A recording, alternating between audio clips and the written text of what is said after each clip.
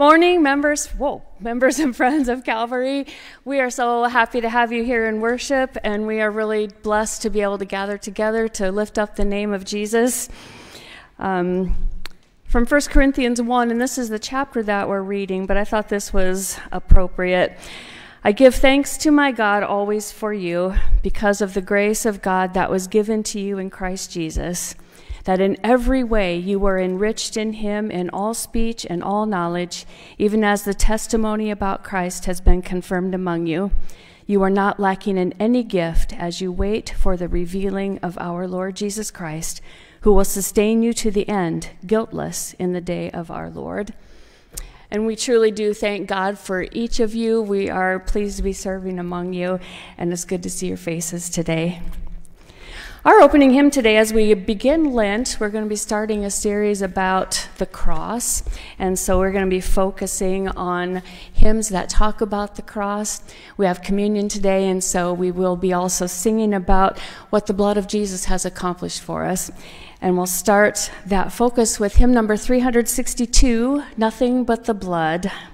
If you would stand with us if you are able, number 362.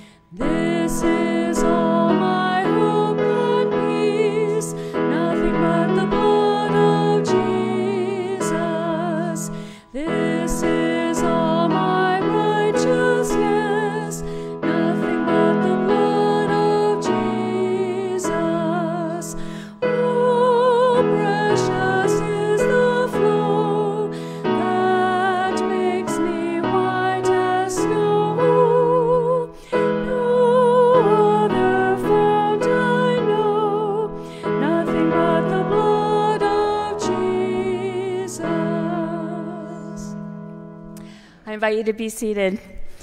This hymn brings so much to us that I think rings true, at least in my own heart.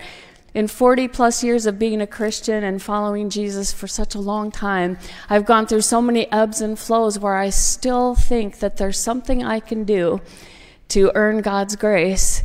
And I work hard and I try hard and I get worn out, and then God brings me back to the fact that it's nothing but the blood of Jesus. And that is really utter foolishness in the ways of the world, isn't it? Don't we teach our children that when they do good, they get the reward? When you work hard, you get your paycheck. When you serve your community, you gain that respect from your peers, but there's nothing that atones for sin and nothing that makes us white as snow outside of the blood of Jesus. And that doesn't make sense unless you are part of those who are called to know his grace. And that leads into our scripture lesson today, which is 1 Corinthians chapter 1, verses 18 through 25. For the word of the cross is folly to those who are perishing, but to us who are being saved it is the power of God. For it is written, I will destroy the wisdom of the wise, and the discernment of the discerning I will thwart. Where is the one who is wise? Where is the scribe? Where is the debater of this age? Has not God made foolish the wisdom of the world? For since in the wisdom of God the world did not know God through wisdom, it pleased God through the folly of what we preach to save those who believe. For Jews demand signs and Greeks seek wisdom, but we preach Christ crucified, a stumbling block to Jews and folly to Gentiles. But to those who are called, both Jews and Greeks, Christ, the power of God and the wisdom of God. For the foolishness of God is wiser than men, and the weakness of God is stronger than men. This is the word of the Lord. Thanks be to God.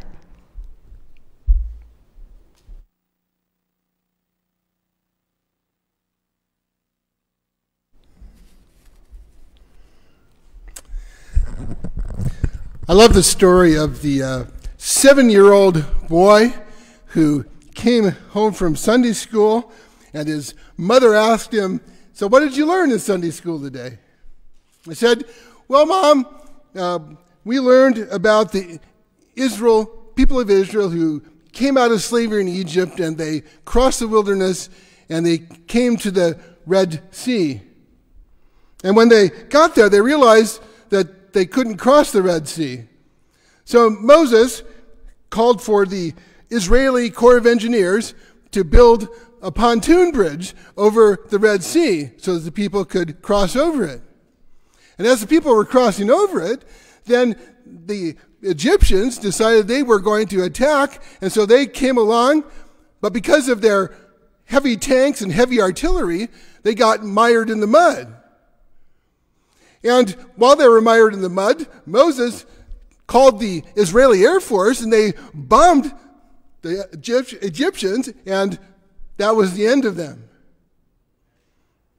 And Mom reacted horrified.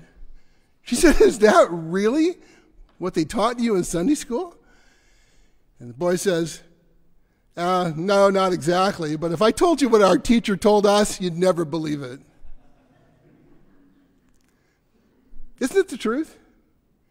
You know, we as Christians, we read the Bible, and we look at all the things that are written there, and we really say we believe it, but then, you know, we look at the miracles, and we look at all of this stuff in the Bible, and our sophisticated minds, our scientific minds, tend to disbelieve what's there. Say, well, we just explain it away. We have a hard time. And in fact, some people are really embarrassed to present the Bible to people who don't know the Bible because, well, we don't think they'll believe it. And such is the case with the power of the cross. When we look at the cross, we find that it just doesn't make sense to us. The idea that someone would die on a cross, a very excruciating death, and that somehow that person would gain power over death, this doesn't make sense to us. This morning, we are beginning a series during the Lenten period here on the power of the cross. We're going to be looking each Sunday at how the cross makes a difference in our lives, what it does for us. And so we will discover that it's a very important thing. But it's a very difficult thing for us to grasp. It's almost embarrassing. And so we will be taking a look at it from this Christian perspective. Now, in ancient Rome, the people were didn't believe in the power of the cross. For many throughout history, the phrase power of the cross, it was an oxymoron. Romans used the cross as a means of demeaning people and allowing them to die a very cruel death. You hung up on the cross naked, and you died by asphyxiation over a long period of time.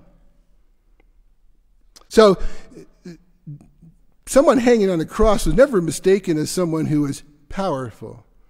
They were very weak. And even crosses today don't seem all that powerful. We wear them as symbols around our neck. We tend to think of them as more jewelry than means of execution. But Christians maintain that at the cross, our sins were forgiven and death was defeated. And that seems very foolish to many people.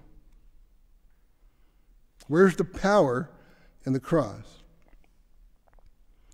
From the human perspective, the cross is a contradiction. How can power come from something that's obviously weak?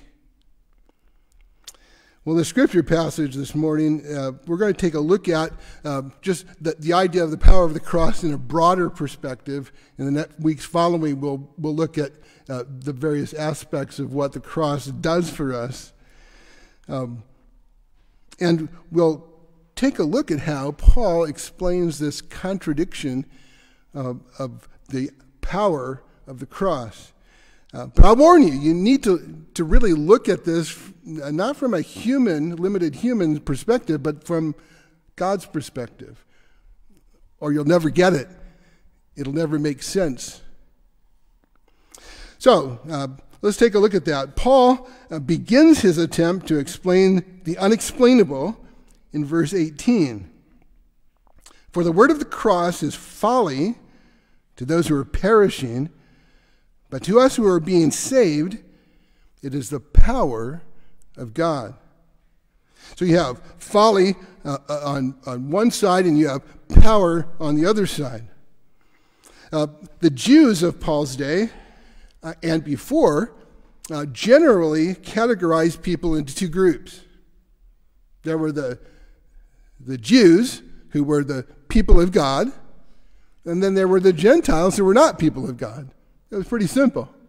You were either in the in group or you're the out group. And the Greco-Roman culture, the Greeks and the Romans, also had basically two categories. You were either Greek or Roman, or you were a barbarian. You had those two choices.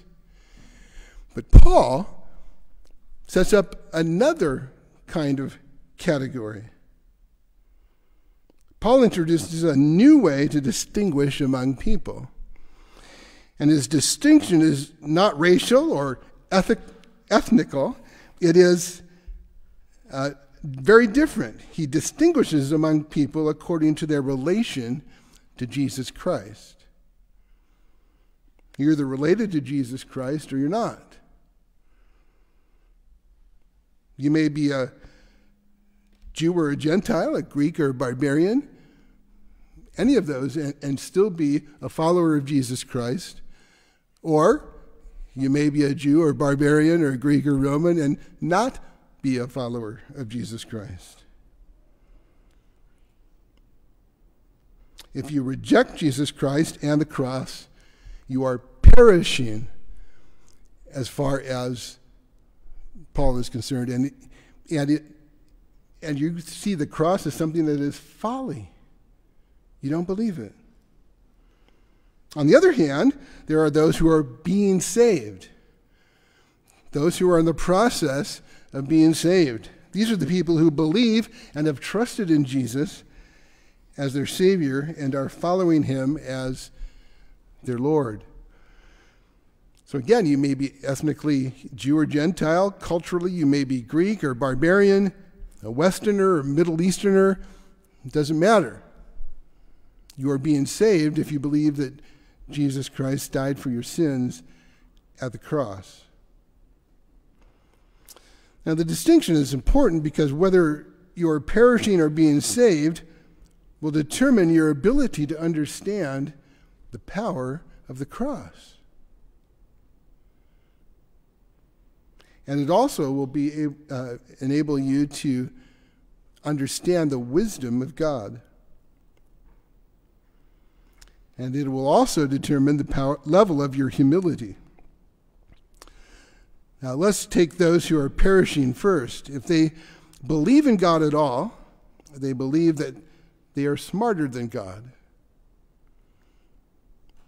Humans who don't believe in God or don't believe that God is powerful believe that humans have control. We are the smartest people, at least on the planet and maybe the universe.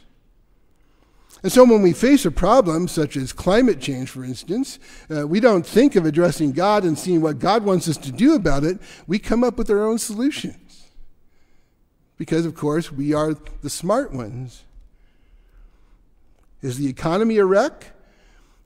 We seek political solutions. We put our heads together. We come up with a way to solve the economy. You can count on humans to fix whatever is broken. Is war raging? Humans will find the path to peace. Those who are perishing believe that their wisdom and power are limitless.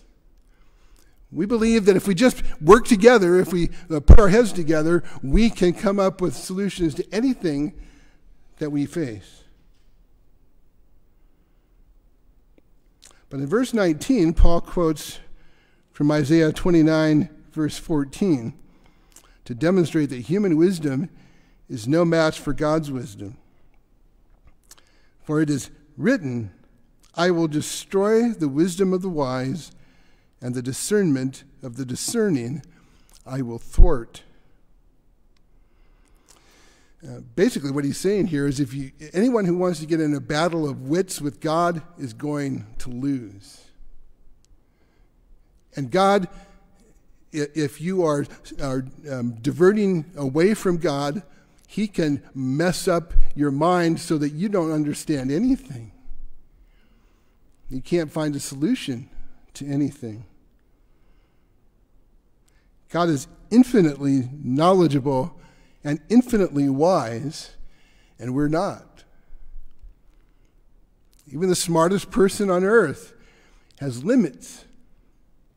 He or she does not know everything there is to know and cannot know everything that there is to know. And so with that in mind, Paul does a little trash talking in verse 20. He says, where's the one who is wise? Where's the scribe? Where's the debater of this age? Has not God made foolish the wisdom of the world? And let's break this down. He's saying, where's the wise person? In other words, where are the philosophers who think that they have thought through all the possibilities and have figured life out and have everything figured out? Where are these people? You know, we've had philosophers throughout the ages. The Greeks, the Romans had their philosophers, and we're still not sure what life is all about. He says, where's the scribe? These are the religious experts who think that they can define God and have God under their thumb. God says, you don't have me under your thumb.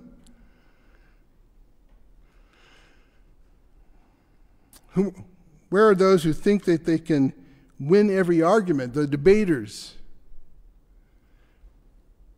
They haven't taken God on, and if they have, they've lost. No, we don't come to know God and God's wisdom through our own thinking process. It is through revelation. In verse 21, Paul demonstrates how it is that we come to know God. He writes, "For since in the wisdom of God, the world did not know God, through wisdom, it pleased God through the folly of what we preach to save those who believe."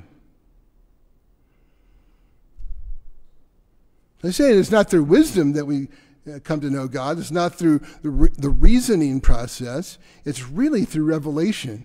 It's through the folly of preaching.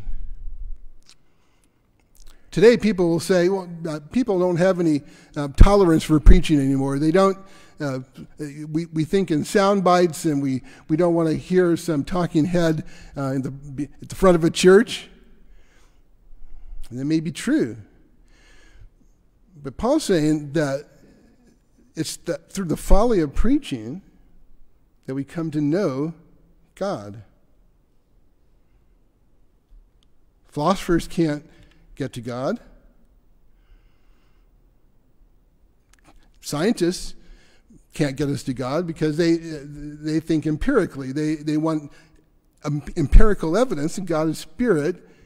And so we can only look at what God effects, not what God is like in a physical terms.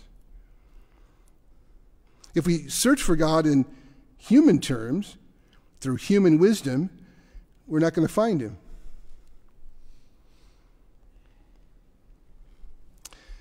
Using human wisdom will divert us. It will take us off course, and we will find all sorts of other false gods. We will, in fact, elevate ourselves to God.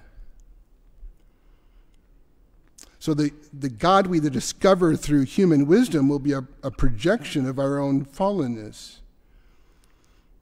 When we search for God with our own wisdom, we tend to create a God that is controllable. He's like us, only bigger, maybe better. Or the opposite. We might look at God and say, he's not quite as good as we are. Many people have read the Old Testament and they say that God, I can't believe in that God. That God is vengeful and spiteful and just nasty. And so they reject that God. Or we come up with a God who helplessly sits there in heaven hoping that we're going to get things right. He's waiting to see what we're going to do so that he knows how to make his next move. Or worse yet, we start to think that we're God. Look what we humans have come up with. We invented the internet. We solve all of these medical problems. But God decided that he would not let humans dictate who he is or who he's going to be. He decided to use a method that would appear foolish to the wise who belong to the world. He decided to use the cross. Cross. And the proclamation of the cross. Preaching. To save those who would come to him by faith, who would believe, not just give mental assent, but who would believe, who would trust Jesus through that preaching, through that cross. In verse 22, Paul explains that the Jews and Greeks who are perishing demand proof of Christ's credentials on their terms. So on the one side, he says you have the Jews who demand miraculous signs. They want signs.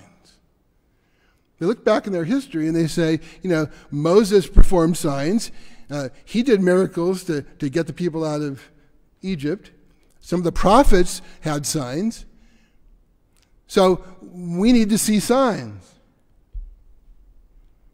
God had acted powerfully in their history. So any Messiah that came along needed to act powerfully. And so they demanded that Jesus show them signs to validate his credentials. Their idolatry had led them to believe that they could somehow control God, define God. So on the other, you had the Jews who wanted signs. On the other side, you had the Greeks who wanted wisdom. They wanted a philosopher who could explain the meaning of life, explain how to lead a good life. And they were zealous for every kind of learning. Anything any theory that came down the pike, they would pay attention to it. They would debate it. They would learn from it. And their advancement in learning had led them to abandon their traditional gods, the Greek and Roman gods that you may have read about in English class. They didn't believe in them either, really, because that seemed folly to them. So their idolatry was to conceive of God as ultimate reason, a force, rather than a personal God. So you have the Jews on one side, the Greeks on the other side. They show two basic ways that we become idolatrous. Either God must function as the all-powerful or the all-wise, but always in terms of our own interests, or he is some vague philosophy. But here comes this person named Paul, and he starts preaching a crucified Messiah. Crucified Messiah. And the Jews can't handle that because it doesn't make sense in their preconceived notions. The Greeks can't handle that because it's just stupid to think of a Messiah. And so this idea of a crucified Messiah is a stumbling block, Paul says, to the Jews. We just can't handle that. We can't conceive that our Messiah, the one who's coming to save us, would be crucified on a cross. Anybody that was hanged on a tree was cursed. The Messiah wasn't supposed to be cursed. He was supposed to be our Savior. And for the Greeks, it was just foolish. The cross is nothing but superstition, according to them. It was madness to think that something good and powerful can come from something so obviously weak and powerless. And when we think about it, that's how we feel today, isn't it? I mean, many people tend to think of Jesus' death as just a tragic thing that happened. He made the wrong political moves, and he was executed. And it's sad because, he had so much promise. And we Christians may not believe that, but we really don't think of the cross as being the power behind our existence. We wear crosses around our necks. We have crosses in front of our sanctuaries and on our church buildings. They're symbols. But we've lost track of what it's a symbol of. It's a symbol of the foolish power of God. But it's still a stumbling block for Jews and Gentiles alike, and it's still folly to Jews and Gentiles alike. But, and this is a big but, Paul says that those who are called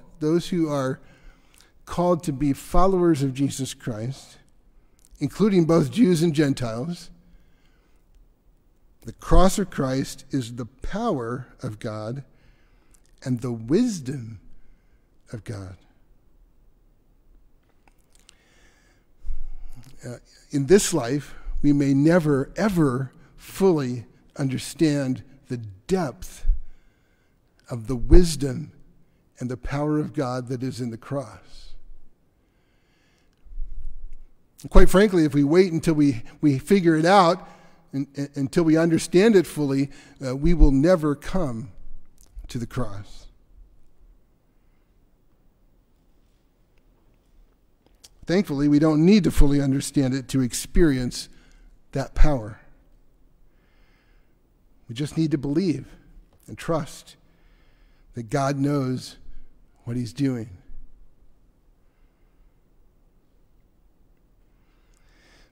When Paul says that the message of the cross is God's wisdom, he is not speaking in philosophical terms or effectual terms.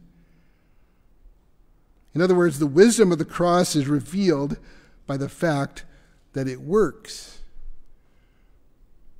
The wisdom of the cross is that it has the power to change us.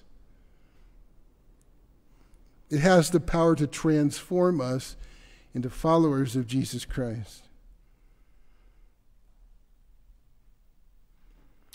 So Paul wraps up this section of his letter by proclaiming that God's foolishness is wiser than human wisdom, and God's weakness is stronger than human strength. It's hard for us to understand. But, to say that we're smarter than God, or that we're the smartest people in the universe, is really to say, the ant that you're about to crush under your feet is smarter than you are. So, Paul wraps up this section of his letter by proclaiming that God's foolishness is wiser than human wisdom. So we need to quit being embarrassed by the gospel. We need to quit being embarrassed by what's in the Bible as if that's completely foolish. Paul says in Romans 1:16, I am not ashamed of the gospel, for it is the power of God for salvation for everyone who believes. It's the power of God. By going to the cross, Jesus unleashed the power of God.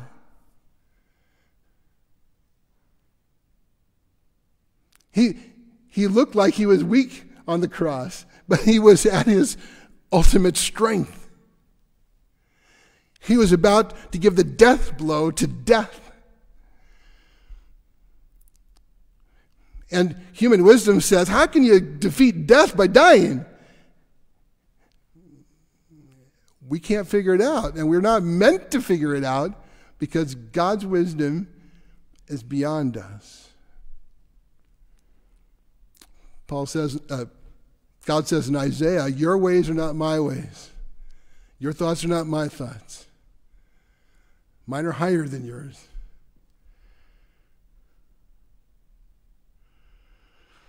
I'm afraid that too many of us who call ourselves Christians bail out on a godly wisdom because we are afraid of looking foolish to the world.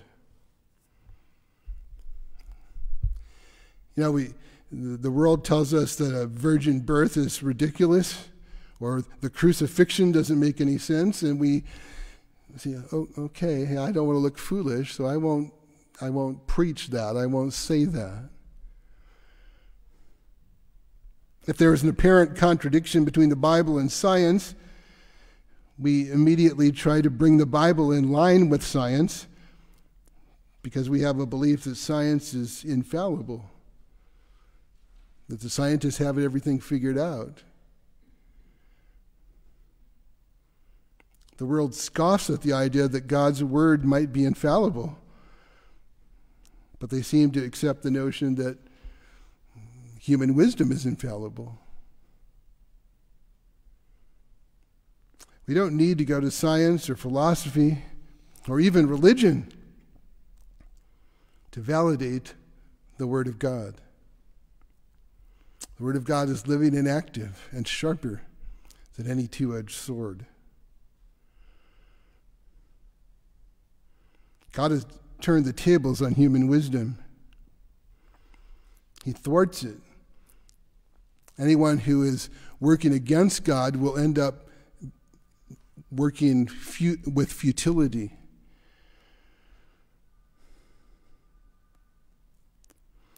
So, what about human wisdom versus God's wisdom? Well, we need to understand that few people, maybe no people, are going to be reasoned into believing in Jesus and accepting him as Lord and Savior.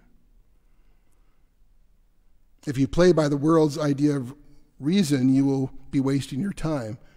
You can't debate people into heaven. The Holy Spirit is either working on them and in them and drawing them to God, or he's not. It's not that the gospel is unreasonable. It's just that those who are perishing, as Paul says, will not get it. They won't understand. So here's how we will win people to Jesus Christ. Here's how we will understand it ourselves. They will be won to Jesus by our love, our service, and our proclamation of the cross, which is God's ultimate demonstration of his love for us.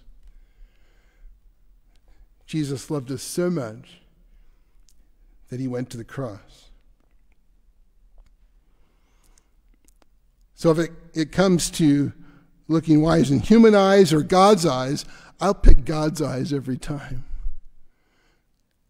I don't like looking foolish, but if I look foolish in front of other people, that's fine. Because I don't want to be among the perishing. To look for acceptance among the so-called wise people of this age is to be the ultimate fool. The wisdom of the world ends in death, and the wisdom of God results in eternal life. So let's embrace the foolish power of the cross. Let's pray.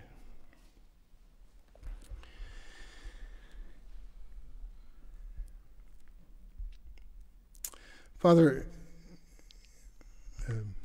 after years and years of studying the Bible and even preaching it, I still struggle in grasping the power of the cross. My mind just doesn't conceive how it works, how you defeat death by dying. But it says it in your word. I need to trust it.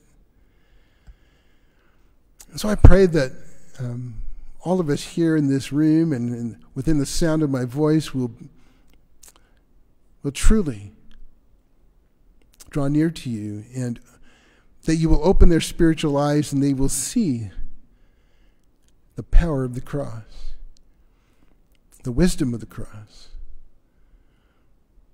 Your wisdom in the folly of preaching and in your word. Lord, I pray that we will use our human reason, our human understanding to seek you and to follow you and to trust you. And we thank you for how you have revealed to us ways that we can find healing in disease, and how we can experience the marvels of technological advances. We know that's a gift from you because you created our brains. But we pray that you will show us that it's not through our wisdom or our power that we come to know you. Father, I also want to lift up to you today those in the Ukraine who are experiencing just absolute horror, danger. I pray, Lord, that you will surround the Ukrainians with your love, your protection. Lord, give them peace and hope in the midst of this devastating time in their history. Lord, I pray for those who have family members and friends who lost their lives in the tornadoes yesterday. I pray, Lord, that you will give them comfort and hope and peace. Lord, I ask that your grace may abound in all those who are experiencing loss or struggle or pain. I pray that you will give them your hope through your wisdom. Father, as we prepare for communion today, we ask that you will examine our hearts, that you will cleanse our hearts, that you will, as you have promised to do, forgive us our sins. And Lord, right now I want to invite those here preparing for communion to prepare their hearts. Let us all share in silence our confession to God and seek his cleansing this morning.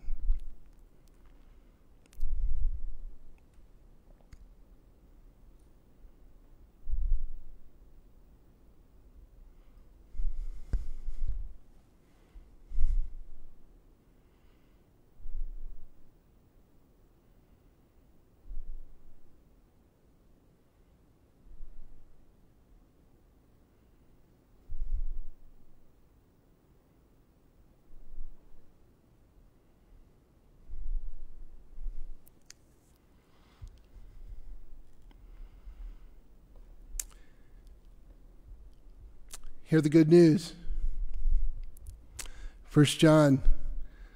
In 1 John, we hear that if we confess our sins, God is faithful and just to forgive us our sins and to cleanse us from all unrighteousness. You are forgiven. Father, thank you for that promise. And Lord, we end by praying the prayer that you taught your disciples. Our Father, who art in heaven, hallowed be thy name.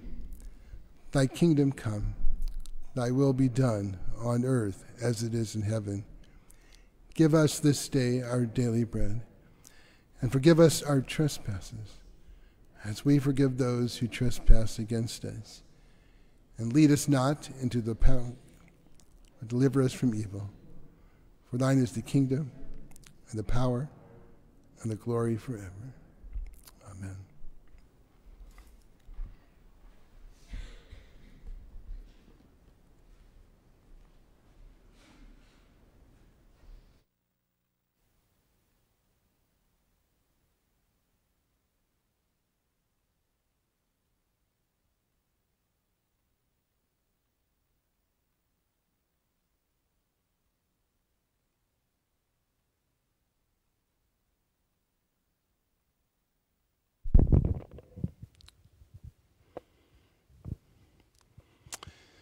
The Apostle Paul, later in the book of 1 Corinthians, his letter to the Corinthians, writes these words: "For I received from the Lord what I also delivered to you, that the Lord Jesus, on the night when he was betrayed, took bread, and he gave thanks to God. And he broke the bread, and he gave it to his disciples, and he said, 'Take, eat. This is my body, which is broken for you. Do this in remembrance of me.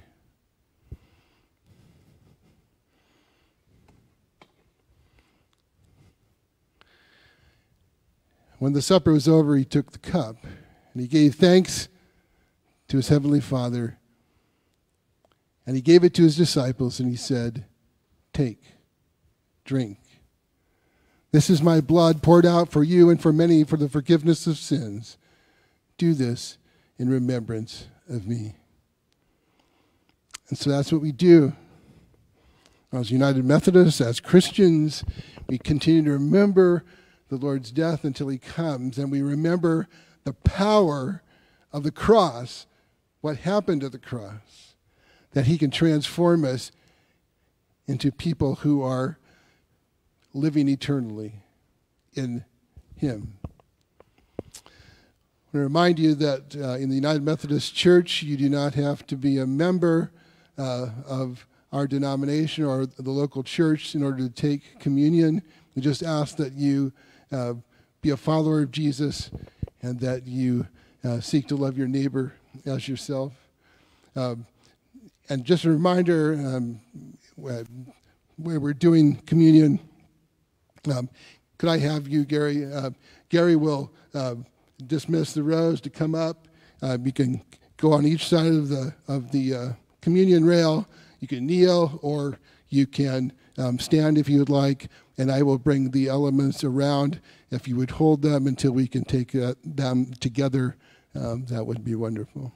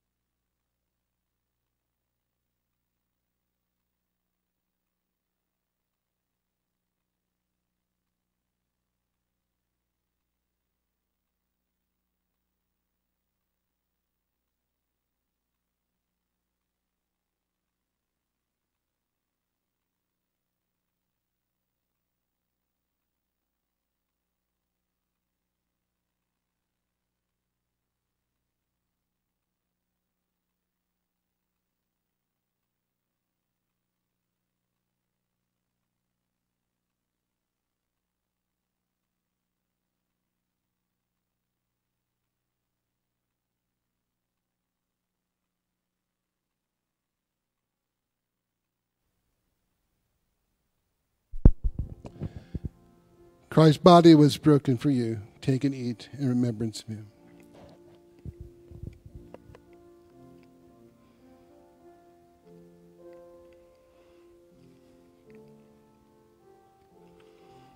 Christ's blood shed for you. Take and drink in remembrance of him.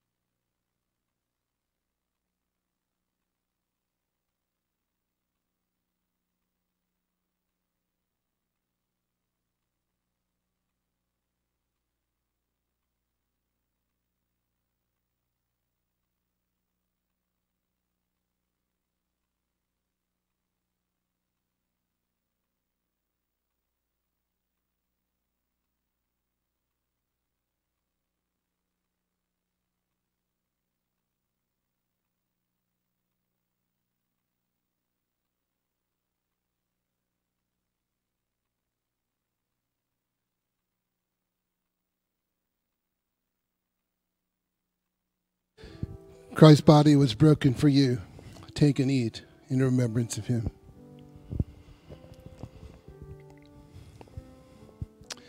And Christ's blood was shed for you. Take and drink in remembrance of him.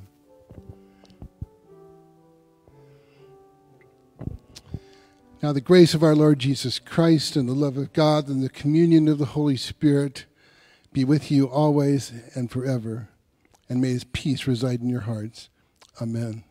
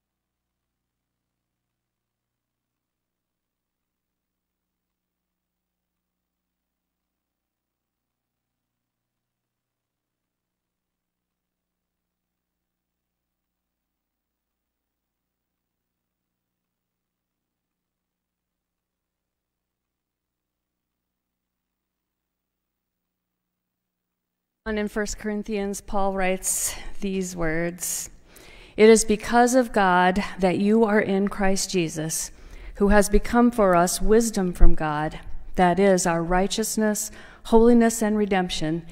Therefore it is written, let him who boasts, boast in the Lord.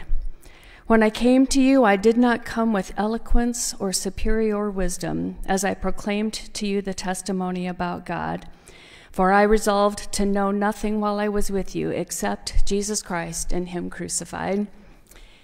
And that is the base verse for our closing hymn.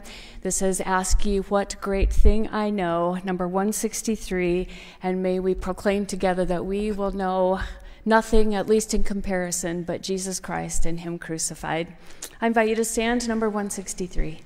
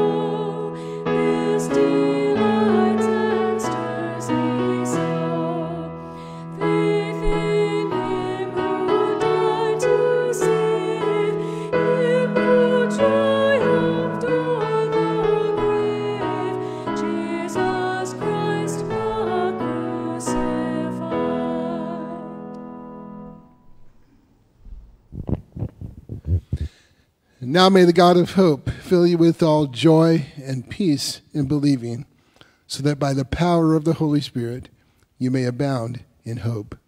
Amen. Foundational benediction during the month of Lent will be the chorus to that mighty hymn, Lift High the Cross.